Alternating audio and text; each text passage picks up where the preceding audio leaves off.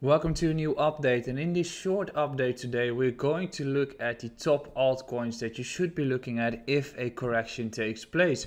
We're going to discuss 3 of them, in which some of them has been rallying extremely high already, and therefore we're going to identify a few important levels you should be looking at when it comes to the markets.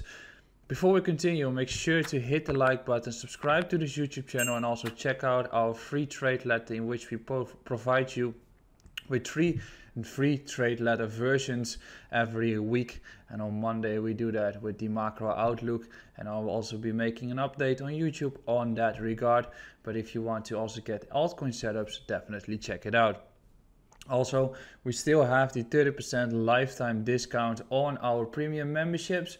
Make sure to check that out if you want to become a part of our copy trading solution, but also can grant you additional trade IDs. And in January, we have been making 35R on this point, which is 35% in profits if you are risking 1% per trade. Now, when we're looking at a few altcoins that we should be looking at for the next month, I think that the entire volatility has been given already with some of them. So what I technically am looking at right now is that I'll be looking at bounce plays because I'm not assuming that the markets are going to continue rallying. If they do, then those bounce plays can eventually become continuation trades. So you're looking for the higher time frame bounce plays, and from that you're going to continue playing the markets based on higher time frames, lower time frames. So the first one is injective protocol, which we definitely could be looking at in the sense that we have been seeing a tremendous run, and therefore we are looking at a case of a correction, and we can start identifying a few important levels to watch, in which the first real level is the area around $2.10. I'm not assuming we will hit it, but we have to mark it in order to be ready for a potential case. Primarily, we are looking at this area around $2.50, and we are looking at the one at $3.05, which is the previous high, and it's also granting you liquidity beneath this one, through which this entire region is the ultimate area for long entries. And then at least we can start making a trade of 25% to make a bounce play. And if it's going to be a continuation play, which we can see here as well during those corrections, that it's just retesting levels and then we continue, making a continuation play possible makes it happen towards new highs, and then we can start becoming a bit more aggressive.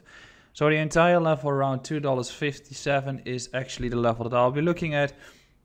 The second coin that I'll be looking at is the one of Fetch, which is currently still rallying and is still facing the resistance at this point, through which we should be looking at a case of a rejection again around the areas of 29 to 30 cents. If we have a break up and fall beneath, reject again, that will be saying that we're going to continue falling.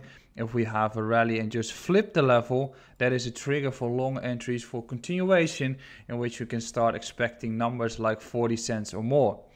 If we don't get a number of 40 cents, or if we don't get that flip of 30 cents at this point, I'll still be looking at a case of 21 cents. Might be waiting until eternity on this one, but if it starts to reverse and we get the opportunities, these bounce plays are going to be very important to play. And once again, you can start looking for continuation plays after that. So we can start looking at higher time frames, which technically say here that there are a few less zones to watch. Of course, the area around 15 cents, then secondly the area around 18.5 cents, and then finally the one around 21 to 23 cents is the one that you should be looking at, and that's my first go-to zone if we are unable to crack 30 cents and continue the rally towards 40 cents. Then finally I've got another one, which is AXS at this point. The daily time frame, and I'll just do it like this, has been seeing a tremendous breakout, in which we have been getting a retest, another rally, and then we've got some retest happening on this previous high. But I think that if the markets are going to correct a bit more, we're going to get retests around $9 here, which ultimately results into some giant opportunities, which we can see here. So as you can identify, we're currently having a rejection in this resistance zone.